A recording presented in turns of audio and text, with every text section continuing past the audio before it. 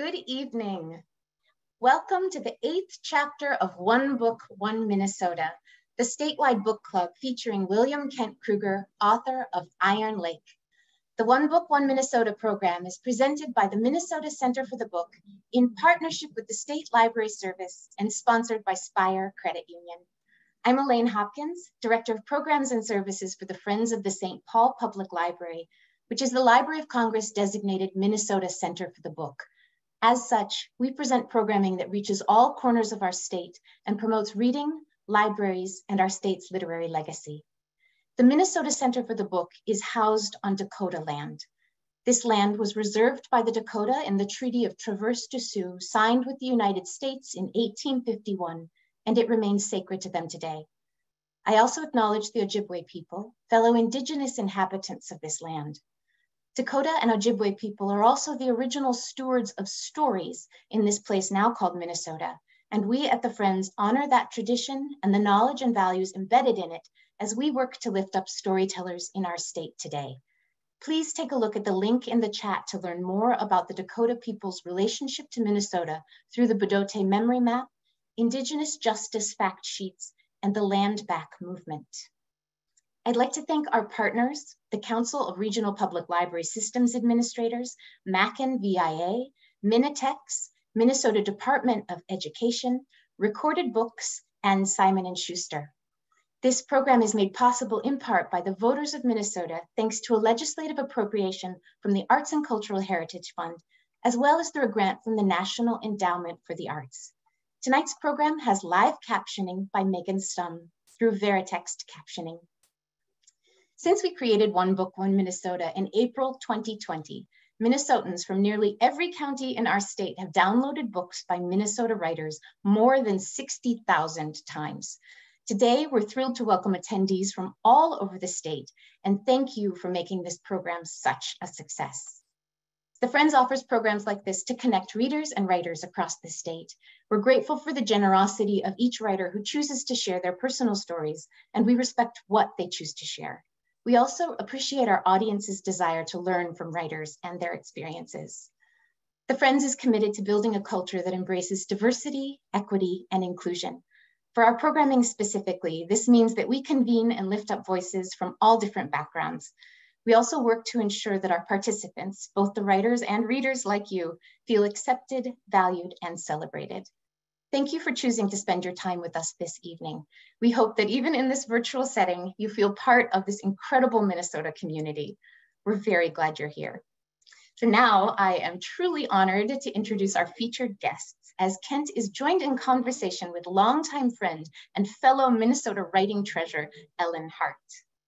Ellen Hart is the author of over 30 crime novels in 2 different series, most recently In a Midnight Wood. She's a 6-time winner of the Lambda Literary Award for Best Lesbian Mystery, a 3-time winner of the Minnesota Book Award for Genre Fiction, a 3-time winner of the Golden Crown Literary Award in several categories, a recipient of the Alice B. Medal, and was made an official GLBT Literary Saint at the Saints and Sinners Literary Festival in New Orleans in 2005. In 2010, Ellen received the GCLS Trailblazer Award for Lifetime Achievement in the field of lesbian literature. In 2016, she was named a Grand Master by the Mystery Writers of America. And now we have Kent Kruger. Raised in the Cascade Mountains of Oregon, William Kent Kruger briefly attended Stanford University before being kicked out for radical activities. After that, he logged timber, worked construction, tried his hand at freelance journalism, and eventually ended up researching child development at the University of Minnesota. Kent's work has received a number of awards, including the Minnesota Book Award, the Loft McKnight Fiction Award, the Anthony Award, the Barry Award, the Dillis Award, and the Friends of American Writers Prize. His last 9 novels were all New York Times bestsellers.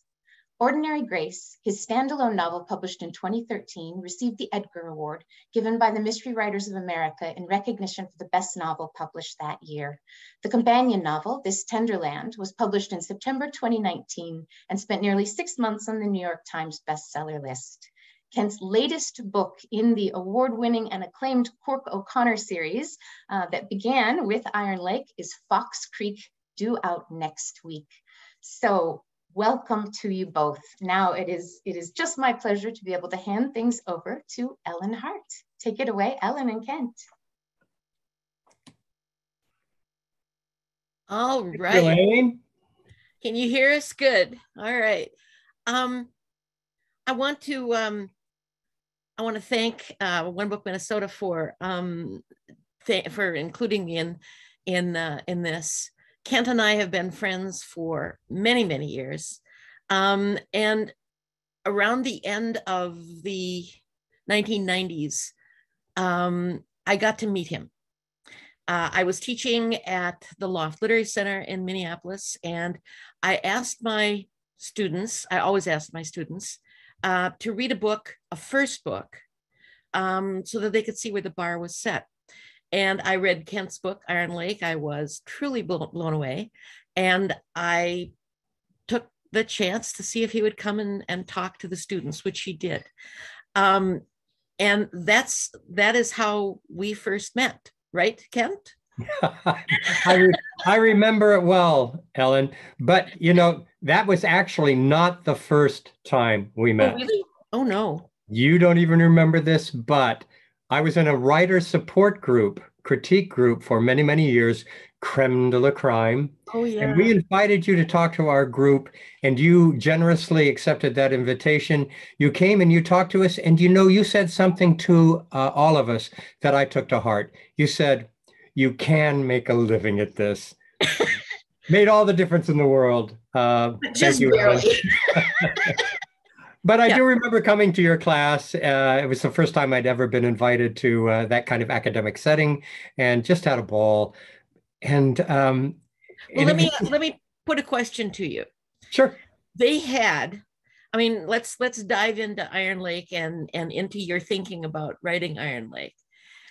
They loved the book, but they did not like something that you did in the book. And that was kill off a very important and a character that we loved. Oh, she was the sweetest character in the whole book. She was. Why did you do that? Because I'm heartless. You're mean. So here's the deal, and this is what I explained to your students.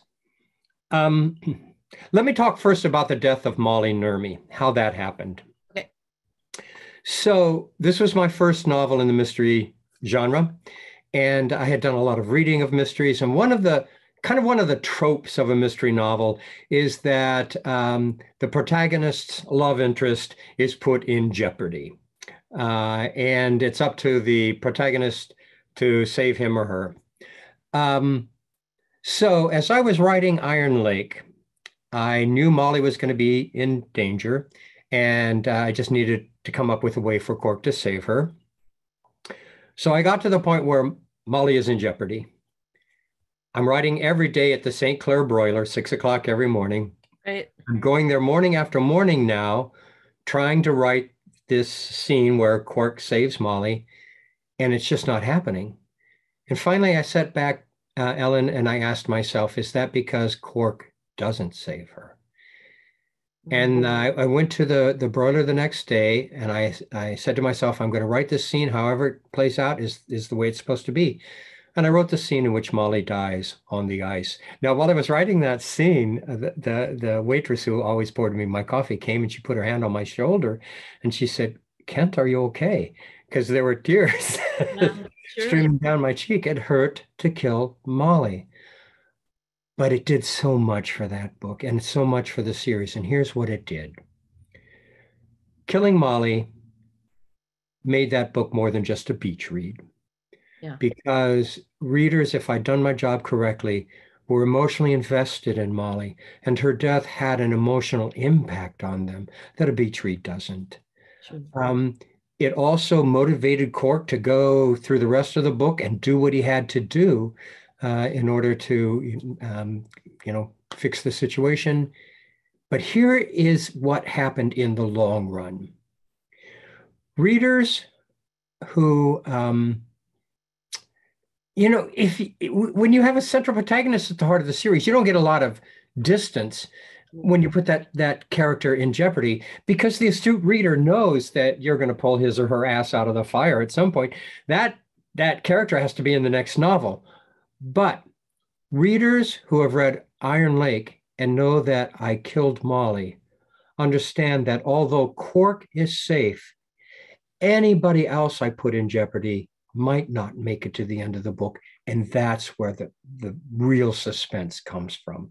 So it just helped me establish in a reader's mind that they can't predict what I'm going to do. I can be heartless if I have to. Yeah, you said that to my class, and I just thought that was brilliant. Because that's so true. You can't, if you put your main character in jeopardy, that if you want to have a career, you're not going to, that person's going to be fine. But yeah, I thought that was brilliant. Why mysteries? Why did you choose a mystery? I've been trying to write the great American novel for a very long time, with no success whatsoever. Okay. And then I went through a midlife crisis and thought, the hell with writing a great American novel. I want to write something somebody might actually want to read. So I looked around, Ellen, to see what people read. You know what everybody reads. Everybody reads mysteries. It's a genre whose appeal cuts across all socioeconomic, ethnic, gender, age levels. And so I thought, I'm going to write a mystery.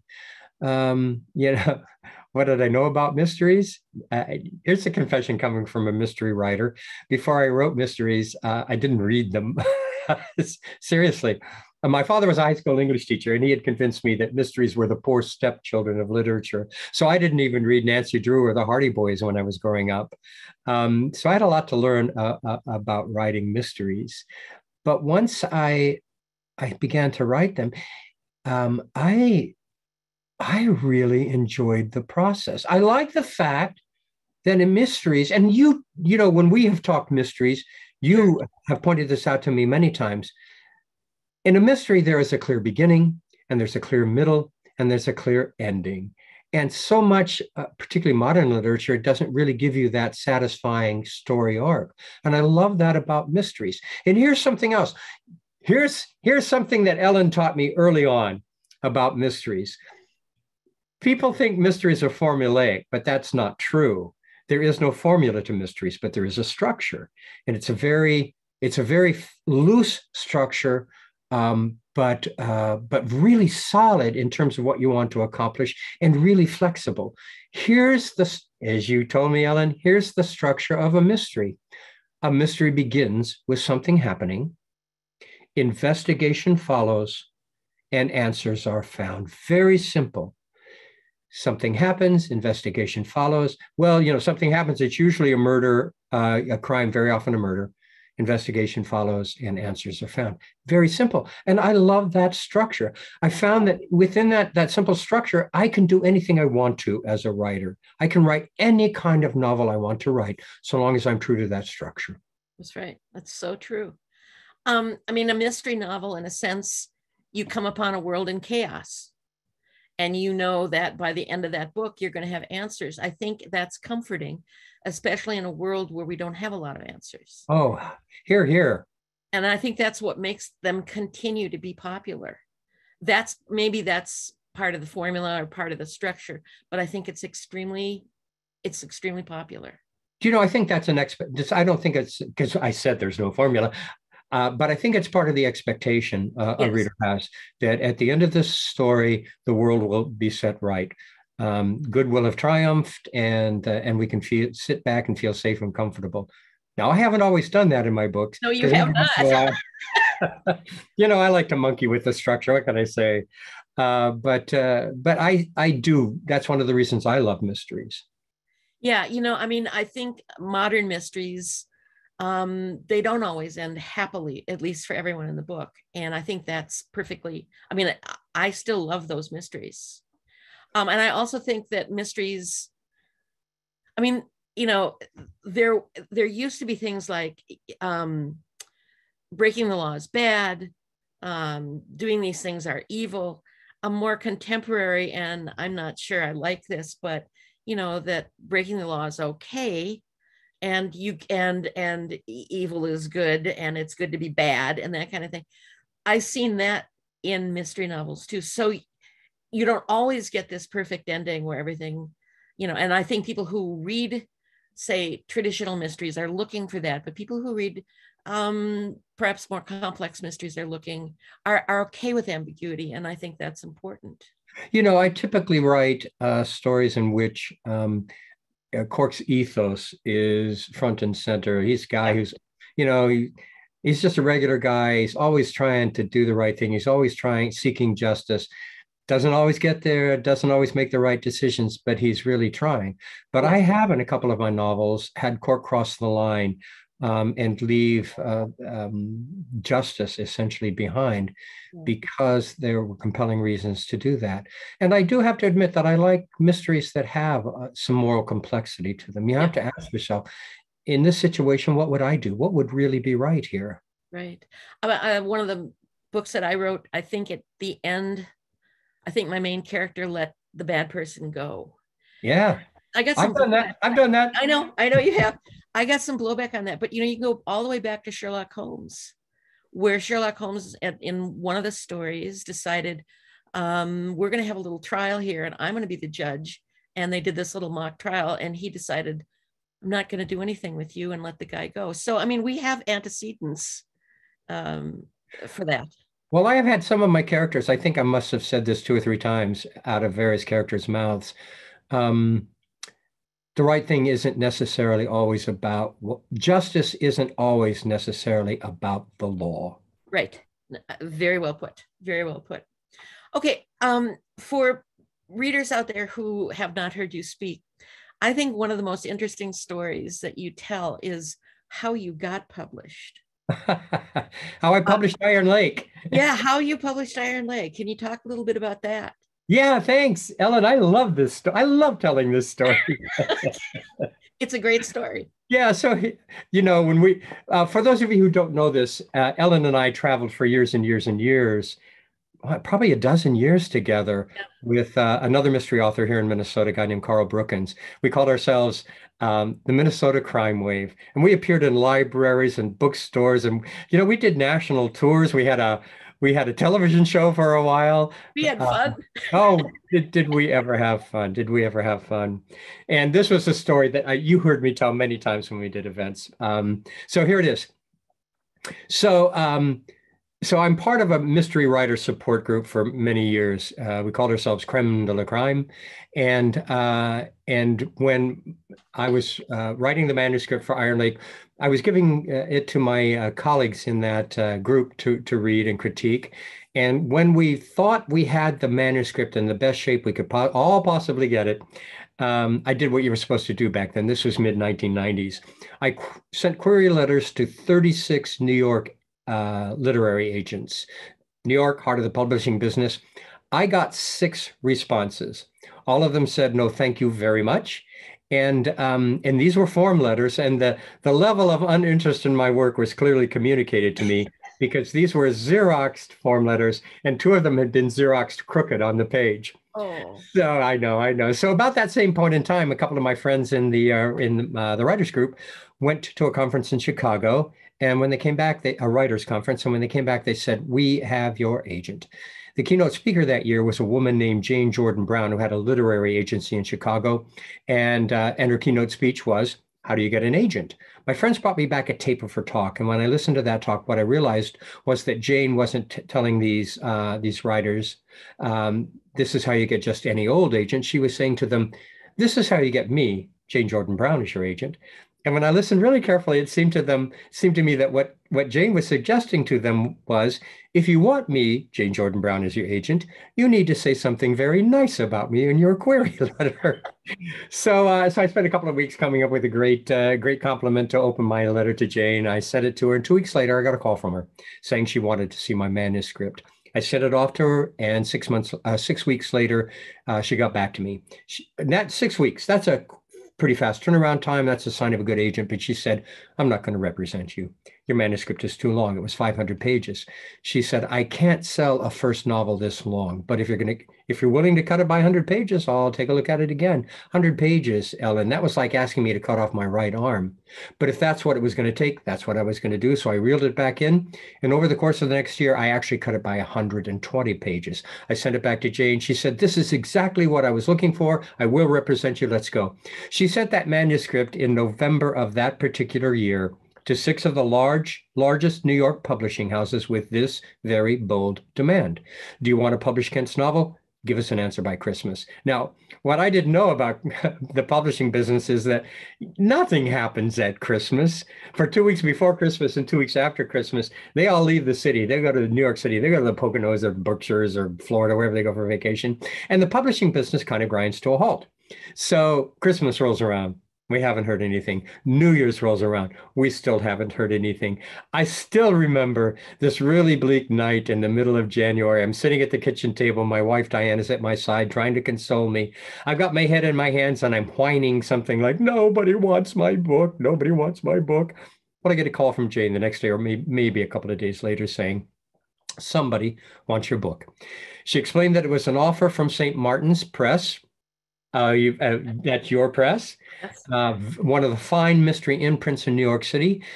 She said it's first author contract, not a lot of money, but somebody wants your book. I said, wonderful, Jane. Where can I sign? And she said, you're not going to sign because I think you're going to get another offer. The next day we got an offer from Simon & Schuster, and it was a much better offer. And I said, wonderful, Jane, where do I sign?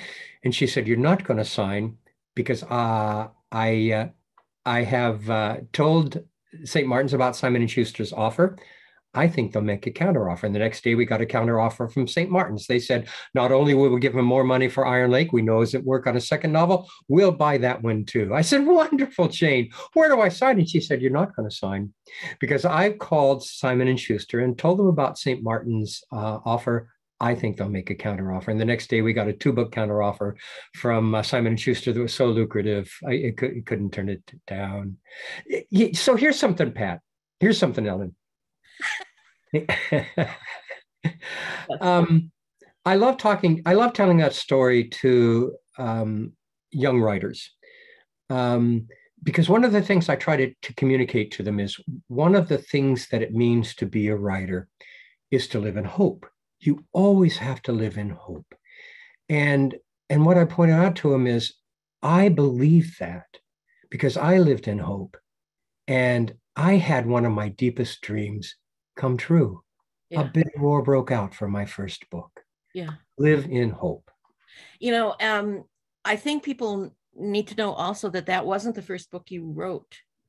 You put in your time. I mean, this book didn't just appear poof out of nothing.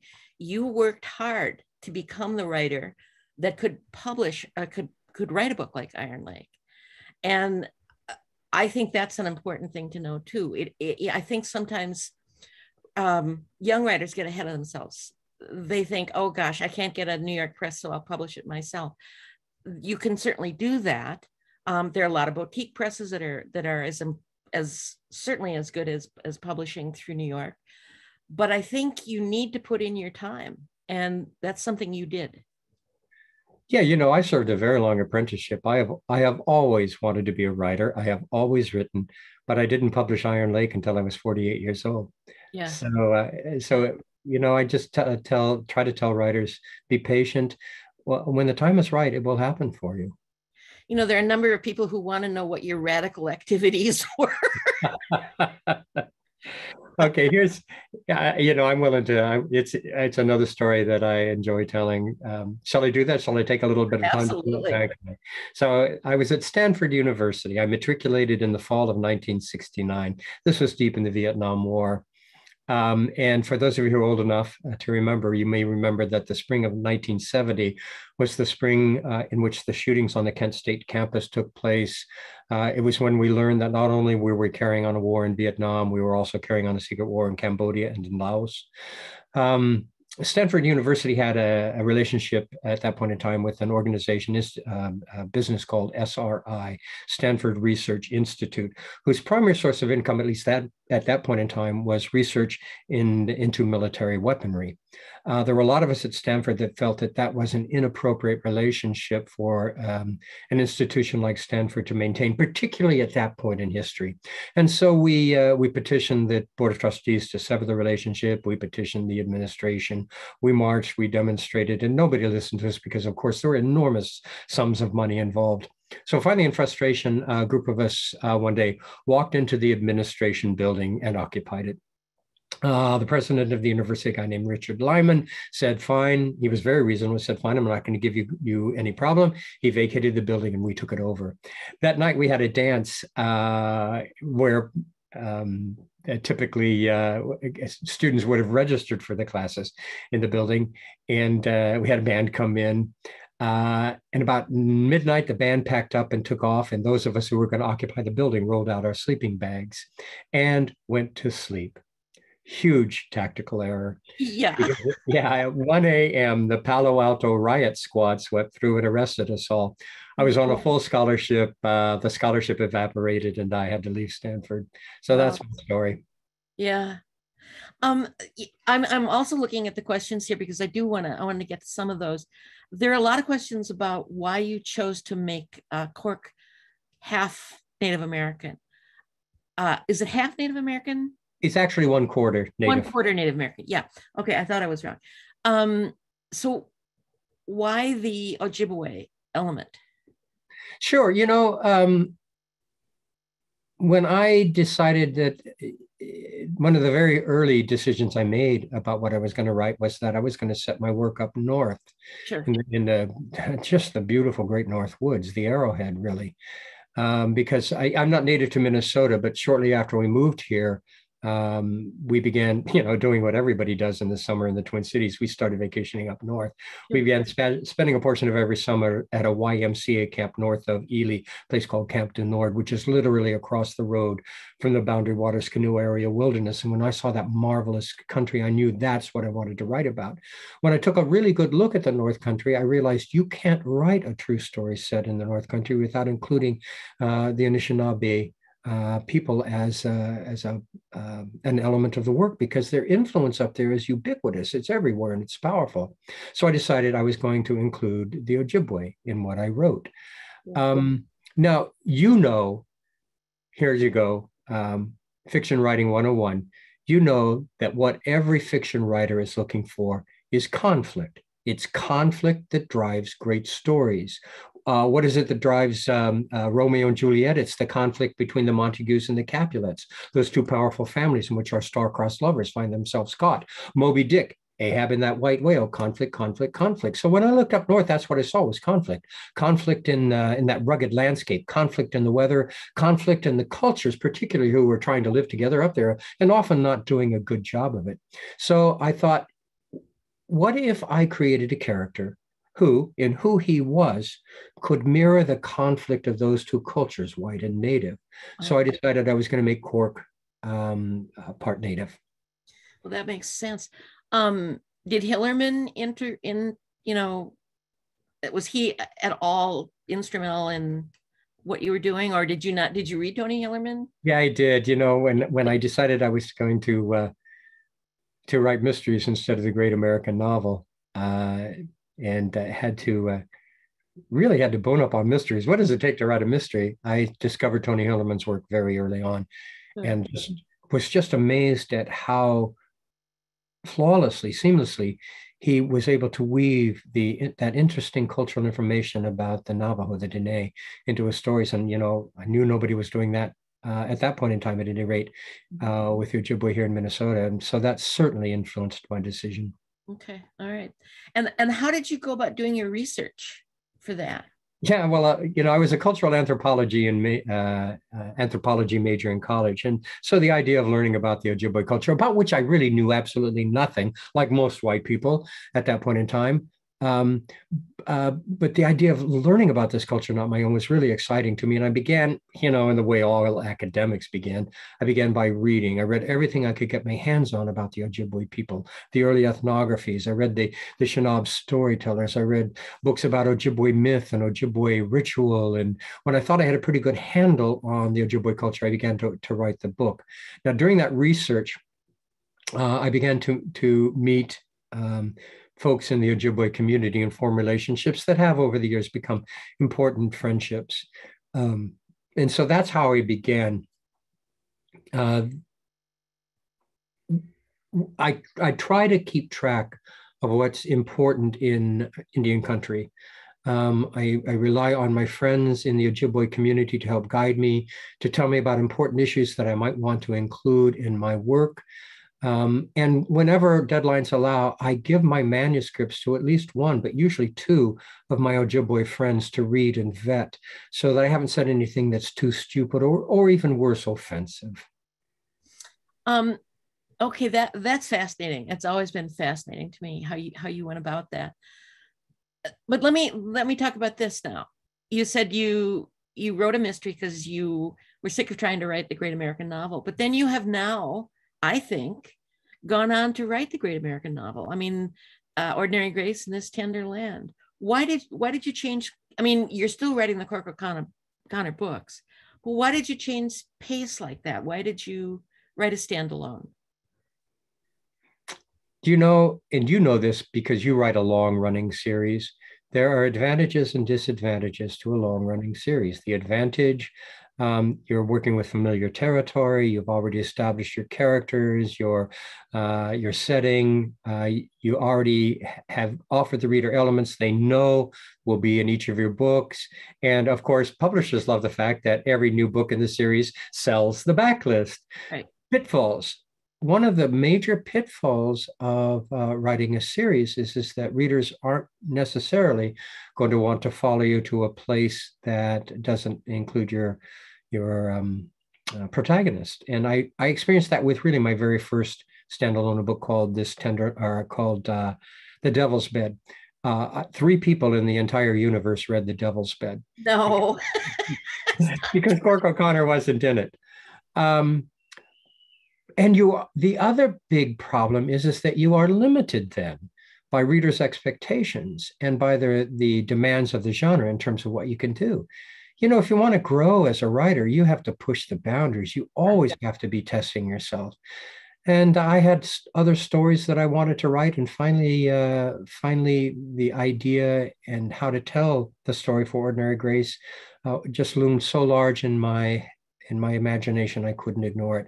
And I wrote Ordinary Grace, which broke me out to a much larger audience than my mysteries and allowed me the freedom to write then This Tender Land. Yeah. Okay. I'm just curious about, has Hollywood come calling for any of these? Yeah, I get this question a lot. I'm sure you have too, been dealing with Hollywood from the very beginning. When Iron Lake came out, I got a call from a Hollywood. Boundary Waters came out, got a call from a Hollywood. My Cork O'Connor novels have all been optioned for one of the screens, big and small. But you know, Hollywood is such a bizarre place, and it takes an enormous amount of everything falling exactly into place at the right time for that to happen. Hasn't happened for the Cork O'Connor series yet, so there's nothing.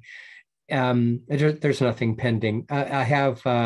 A screenplay is being written for Ordinary Grace. Oh, good. Yeah, as a multi-part series for one of the streaming platforms. But again, don't hold your breath.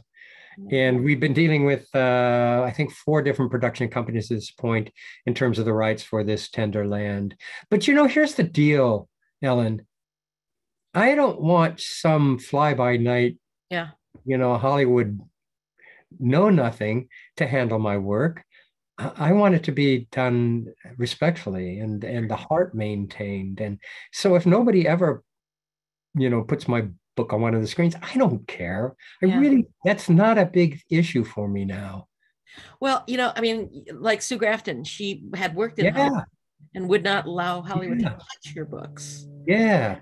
And then Sarah Paretsky, obviously they did a horrible treatment. Yeah. Yeah. I asked her, they said, does that make you feel bad that the movie did not do well? And she said, well, no, because I didn't do anything. You know, that was a character, but my books are over there on the shelf and they're doing fine. Thank you. Yeah. Exactly. Do you know, I have known very few colleagues whose work has been put on the big or small screen who've been happy with what the outcome was. Yeah. When we were traveling together, I read a book about Hollywood, and the title of the book was "Hello, He Lied." Yeah, I get that. Yeah, it's a great book.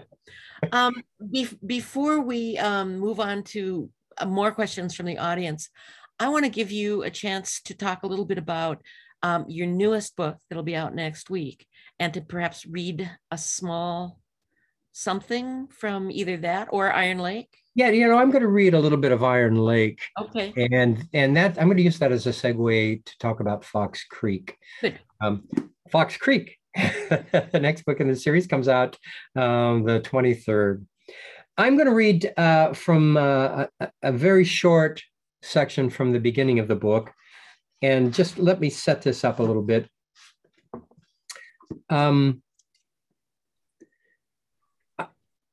In this section, we meet Henry Malou for the first time across the course of the entire series. Cork meets him after we meet Cork in this story in the worst place in his life. He is so low. His marriage is on the rocks. He's afraid he's going to lose his family. He's already lost his job as sheriff. He's lost his self-respect. And the brightest point in his life right now is a woman named Molly Nurmi, with whom he's having a relationship, an affair. And in the section I'm going to read, Cork O'Connor has just left a tryst with Molly, and he's driving into a terrible snowstorm, and we meet Malou. Okay. The state highway was no better than the county road through the woods from Molly's. Except for the Bronco, not a thing moved in the white hillocks the wind had bulldozed across the asphalt. From the weather reports he'd heard, Cork was pretty sure it was like that from the Canadian border all the way across the arrowhead of Minnesota into Wisconsin. He drove slowly, steadily, a little blindly. After 20 minutes, he came on a figure hunched in a red plaid mackinaw and wading toward town. He slowed to a full stop, stepped out onto the running board, and hollered, "Get in!" The figure, so bundled Cork couldn't even see a face, slowly turned and came toward the Bronco. When they were both safely inside, Cork started once again for Aurora. Hell of a day for a constitutional. Cork peered into the slit between the wool muffler that came above the nose and the knitted cap that was pulled down to the eyebrows. The mittens were drawn off, and Cork saw old veined hands stained with liver spots. The hands went to the muffler, whose ends were tucked securely inside the collar of the coat. As the muffler came loose, Cork recognized Henry Malou, whom the white people around Aurora sometimes called Mad Mel.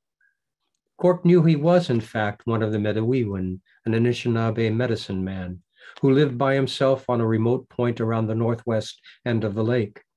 He must have been walking most of the day in the blizzard to have come so near town. Shoot, Henry, what could be so important it would bring you out on a day like this? Malou stared beyond the wipers that shoved the snow into little heaps off to the sides of the windshield. Snow, not snow, the day is the same to me. Noble philosophy, Henry, but one that could get you frozen to death. I've seen more storms than you could imagine, and worse. I've seen storms and other things. Cork reached inside his parka for his pack of Lucky Strikes. Cigarette, Henry? The old man took one, so did Cork. But before Cork could light up, the old man sniffed at the air inside the Bronco. He gave Cork a grin full of teeth, remarkably good in a man so ancient. You smell like the good deep part of a woman.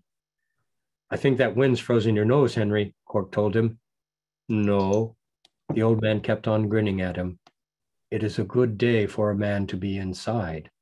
Malou laughed softly. Understand? So it got a little risque there toward the end, but we get a sense of Malou's sense of humor. And I have to tell you, when he walked into the series out of that snowstorm, I had no idea that he was going to do that. I had no idea who this guy was when I wrote that scene. Walk-ons are magic. Yeah, that is part of the magic of being a storyteller. I had no idea the part he was going to ultimately play in the series. I mean, Henry the Malou is the favorite character of so many of my readers, and I have to admit, I look forward tremendously to writing the scenes in which Henry plays the part, because I don't have to revise those scenes. Whatever Henry says is exactly what Henry ought to say. And you just said the right word, magic. There's so much about storytelling that feels like magic. Yeah, that's so true. So the reason I wanted to read that section is that it introduces Henry Malou. 19 books ago, And he has developed over the series, and so often occupies center stage along with Cork.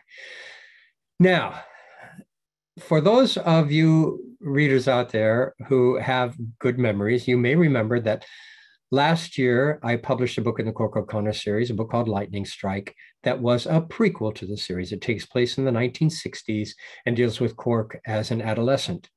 The year before that, no book came out because it was the pandemic and publishers were really reluctant to put books they thought might be big out at that point in time. The year before that, This Tender Land came out. And the year before that, ancient history almost, the last contemporary Cork O'Connor book came out, a book called Desolation Mountain. Now, at the end of that book, I left Henry Malou in a really precarious situation. Both Henry, who has visions, and Cork's son, Stephen, who has visions, they both have had a vision of Henry Malou's death.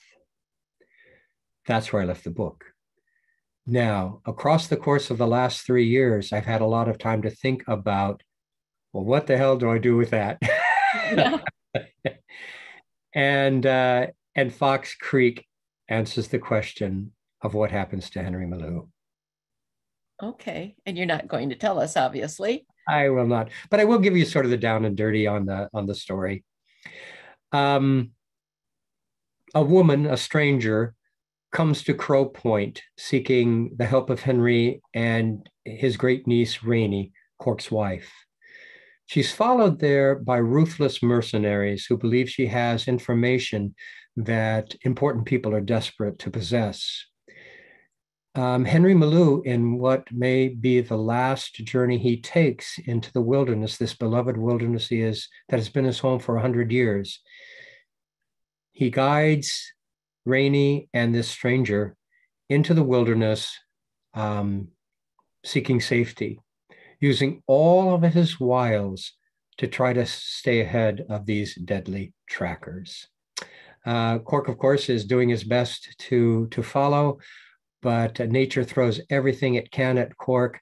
And in the dark night of his soul, Cork is deathly afraid that there is nothing he can do to save the people he loves. Wow. Okay. Well, we'll be going out in a week to buy that book. That's great. Okay. Well, let's take some of these questions. I've been kind of looking at them, but what do the people in the real Aurora think about the fictional Aurora? I have a number of people have asked that. Yeah, here's a good story. So after Iron Lake came out, I got an email that went something like this. Dear Mr. Kruger, greetings from the real Aurora.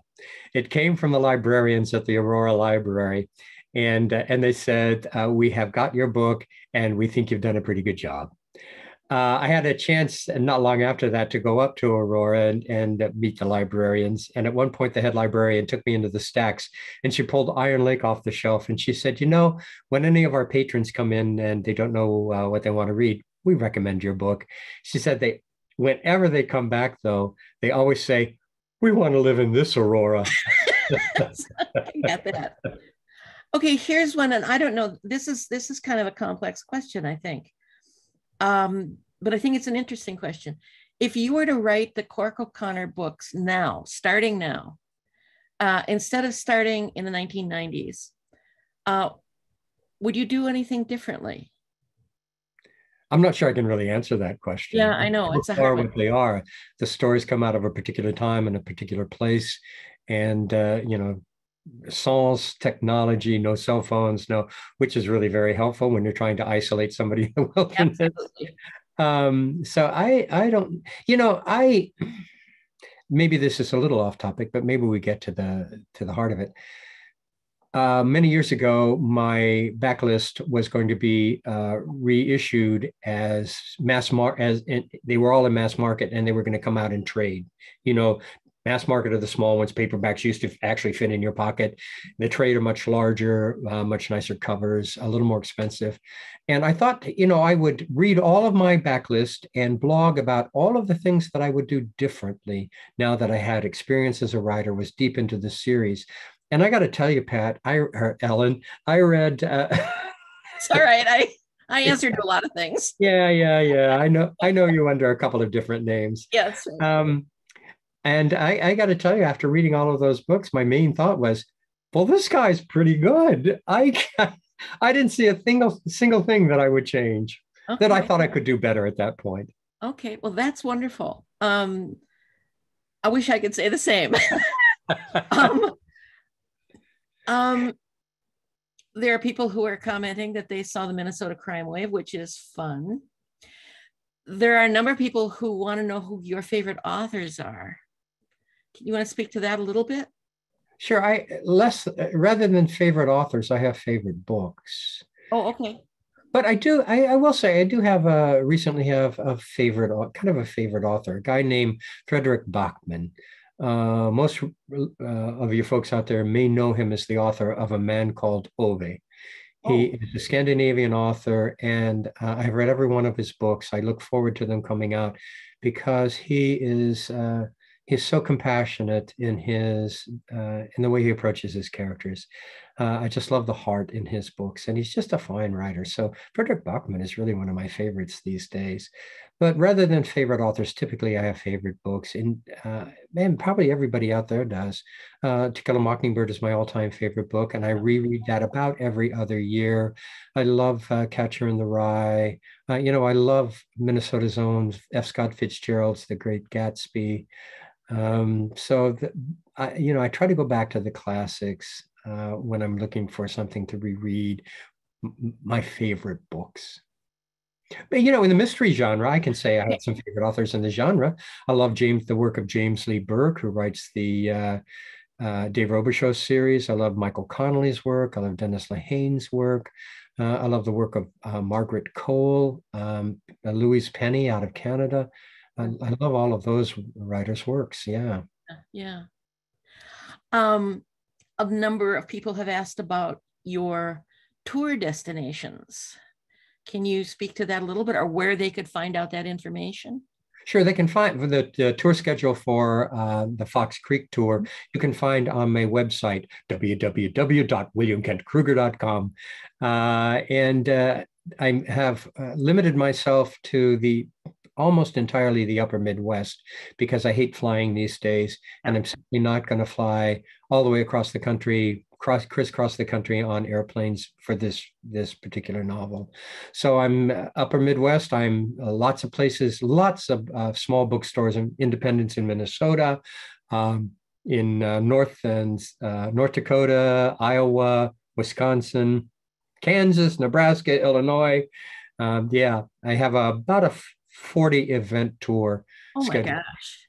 So are you going to be on the road for a long, long time without coming back, or you go back and forth? It's mostly back and forth. I actually only have 1 week where I'm going to actually be on the road, and I swing down to Nebraska and Kansas and Iowa and Illinois. And will Diane go with you? And Diane will be with me. Diane is my wife, folks. Yeah. Okay. Well, that's fun then. That'll be fun. Someone would like to know if you have a favorite of your books. Yeah, I do. I have 4 favorites in the Cork O'Connor series, and the 2 standalones, Ordinary Grace and This Tender Land. I have to say this honestly, Ordinary Grace and This Tender Land are probably my favorite novels that I've written. You know this, Pat, a mystery is an intellectual construct. Mm-hmm. You are putting the pieces together consciously in a way to make sure all the corners fit. And it comes in large measure from your head.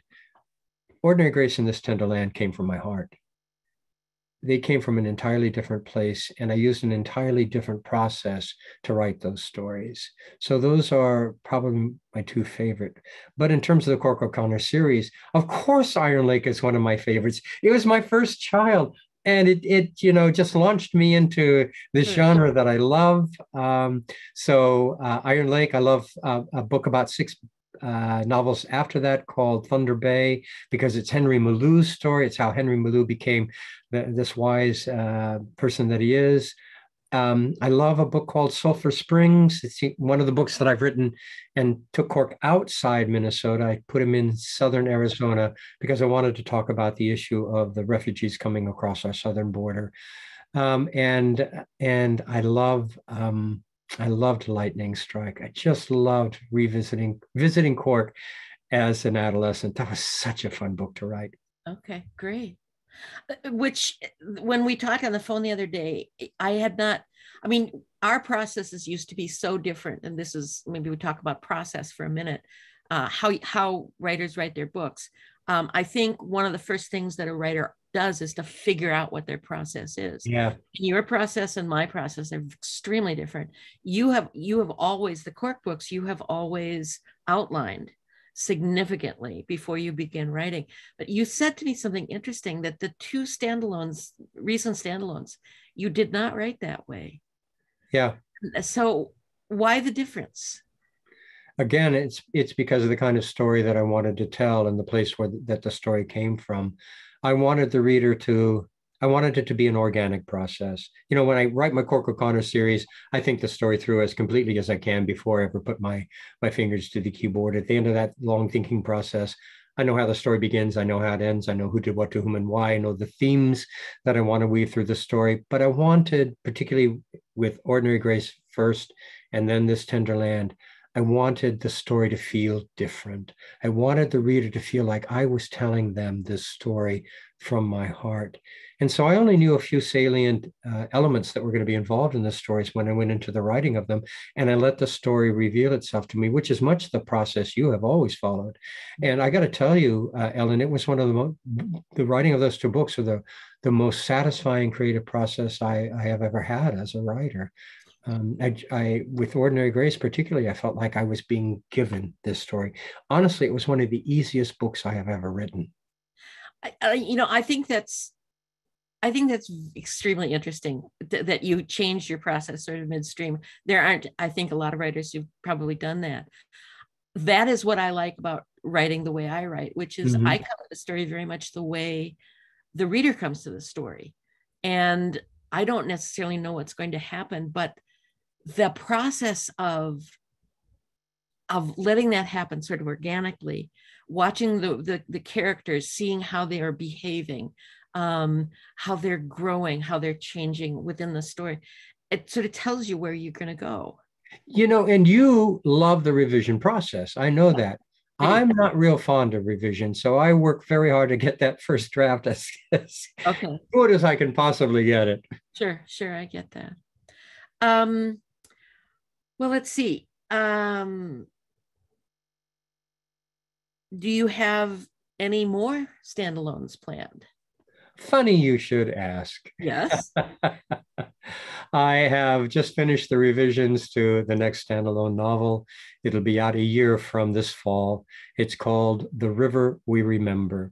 Like Ordinary Grace and like this Tender Land, it's set in southern Minnesota in an earlier time. It's set in the summer of 1958 and deals with a theme that has been important to me all my life. And I finally figured out how to tell this story. It took me a long. I set aside this manuscript. This manuscript was originally purchased by my publisher like 7 years ago. Wow. And I wrote the manuscript, and I told my publisher when it was finished, I don't want you to publish this because it's not the story I thought it would be. I don't know how to make it that story. And my heart wasn't in it. Then during the pandemic, because I had a lot of time and I'm older now and a better storyteller maybe, I thought, I know how to tell this story now. And I went back and I rewrote it. And I just love this story. It's called The River We Remember. It'll be out next fall. Oh, that's cool. That is so cool. We're kind of coming towards the end. And I still have a question that I want to ask you. One of my questions. Anything, Pat. You can ask me anything. Anything at all. I'd like to know what surprised you both negatively and positively, about the writing life?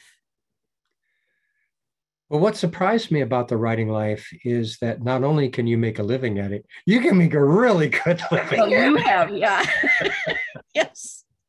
Not everybody, but yeah. And I was surprised and just tremendously pleased to discover the generosity of the community that I became a part of when I published a mystery. The mystery community is one of the most generous, supportive communities you can possibly imagine. And you know this. So that just surprised me tremendously in a very pleasant way. And what was the other part of the question? Well, what surprised you both negatively and positively? Okay, so that was all of that was positive. Negatively, the first cold splash of reality a published author gets is the realization that he or she is going to be responsible for getting that book into readers' hands. Yeah. Publishers really in the very beginning don't do a lot to help promote your work. And so if you're gonna get the word out there, it's on your shoulders. So you have to create a website and do social media and put together all your publicity materials. It's just an enormous amount of work. And they don't tell you that, up front. No. I never heard F. Scott Fitzgerald say much about that. No, I mean, I think not every writer rises to the level of the New York Times bestseller list. You have, which is I've always thought it shows that the cream does rise. Thank you. But I can still see you standing next to the fireplace in our old house.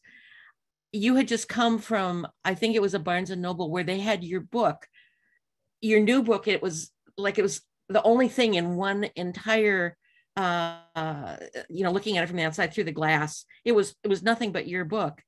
And I mean, and people, and you were saying, I don't have a dime, I'm not making much money. I think it's all a process. And I think you just put your nose to the grindstone and you did what you could control, which was writing great books and traveling and doing the promotion. I think you've done it all right. I really do. The one piece of advice I always offer young writers is this: write because you love it. First and foremost, write because you love it. Because the truth is, almost none of us get rich and famous through our work. But if you're writing because you love it, then you're going to spend your life following your heart. And what could be better? Exactly. That's so true. I can take one more question. Here comes Elaine. I see Elaine has popped on the screen. Has Elaine popped on? Hi, Elaine. Well, I will say hello then. I was going to wait for that final question, but it also had seemed like such a wonderful note to end on that I thought I'd better be prepared. Is there anything, well, I'll throw mine in then. Is there anything else that you wanted to share with our audience today, Kent?